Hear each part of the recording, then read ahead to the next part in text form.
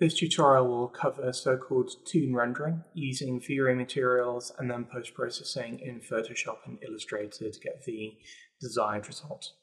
We'll start off in Rhino. You can see this particular Rhino view is from my second year master's project. Now, when it comes to assigning materials, I prefer to assign them within the Rhino interface rather than directly assigning them through the VRay interface. I just find it's easier to keep track of everything and then change them accordingly. Now, with the VRay materials themselves, you can see each of these is a different hue because they're corresponding roughly to what the materials they are emulating are. And they have different contour line weights, different opacities as necessary. The Toon texture they're based on is bundled with VRay. It's found in the diagrammatic section. And critically, this texture can only be rendered on the CPU. It cannot be rendered on the GPU, or at least not yet. You can see that, again, as I mentioned earlier, different opacities and different contour widths as necessary. Now, the other critical thing is making sure that each of these textures has the can be overridden checkbox unchecked. This will allow for setting the foliage as an override later. These are the various different lights. I'm using dome lighting again. I'm doing that for ease, and the rest of these lights are all enabled as well to ensure that the render achieves the desired effect. Blocks, the people have been disassociated again. This allows for greater flexibility.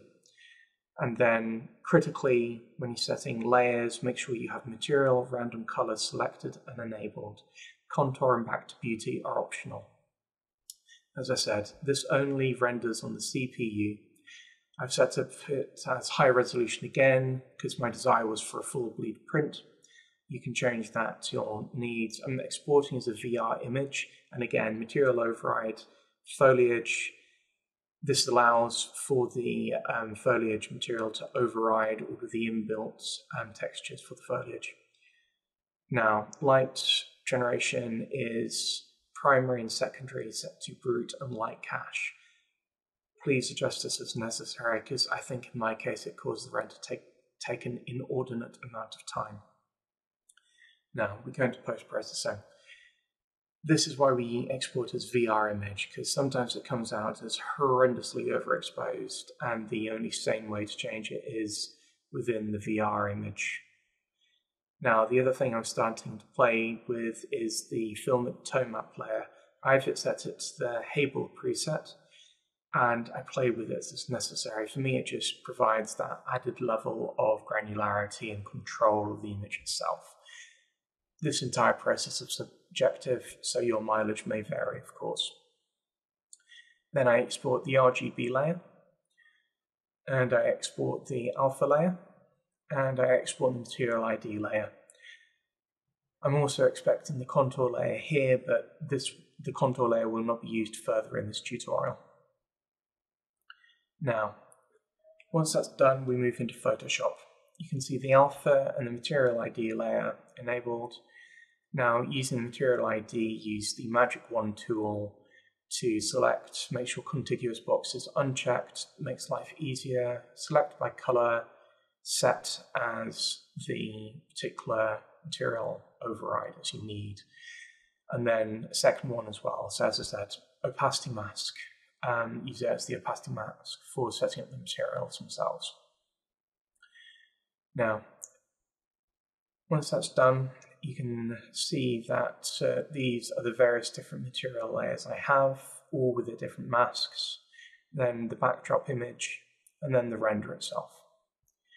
Now, the material groups themselves are using a combination of overlay and multiply to achieve the desired effect. Again, depending on the type of image you're wishing to produce, you will adjust those particular effects accordingly. The other critical thing, for the sake of sanity, I set all of these as folders so I can put in the textures so they're not loose and flying about anywhere in the Photoshop file. The more complex the texturing and the more folders I use, it just makes life a hell of a lot easier.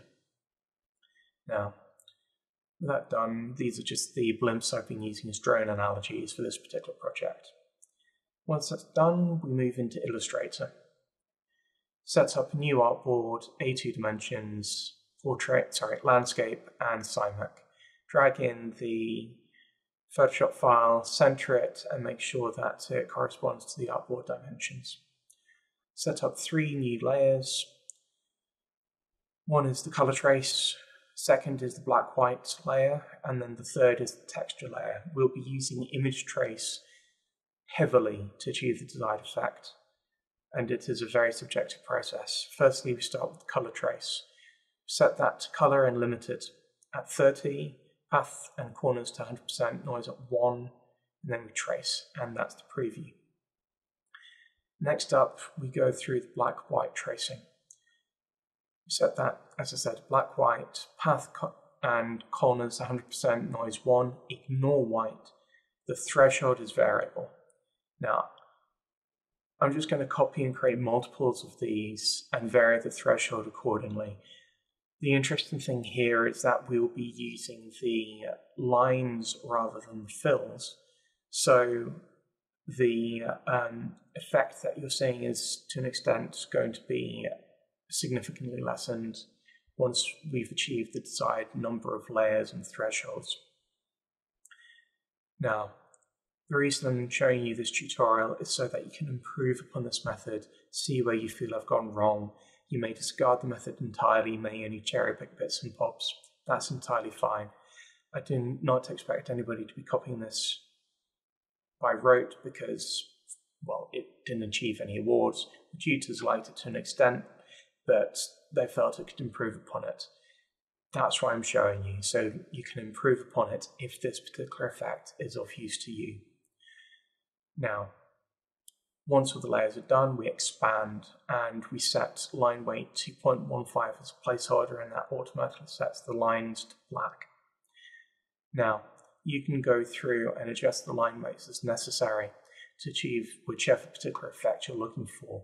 I usually use variance between 0.1 and 1 point, not millimeter, I use points. I still try and keep to the spirit of the traditional architectural line weights of 0.12 or 0.15, 0.25, 0.35, 0.5, 0.7 and 1. But again, your mileage varies.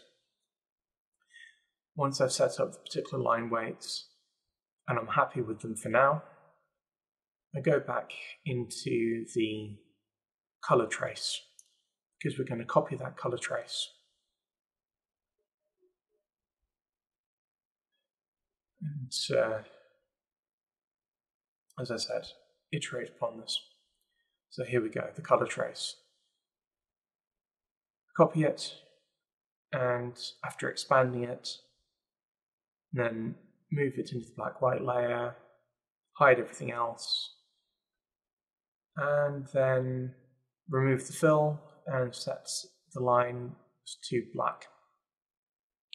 This instance I'm setting the line weight to 0.35, and I'll be adjusting all of the other line works to 0.15 or 0.25 as necessary. For me, this provides the correct hierarchy of line weights for this particular image, but again, subjective. So, you'll also notice that I switched the color palette to RGB. This just helps lift the black line weights, as I remembered in the original process. Now, final thing is I throw in a parchment texture just to help lift the entire image. That's very simple. You center it and make sure you've got constraint proportions checked. Set it to the artboard dimensions, and then it's a simple overlay at 50% opacity. Whether you want to do the same is entirely up to you. For me, this works. And there we are, final image. We export as a PNG at 300 dpi.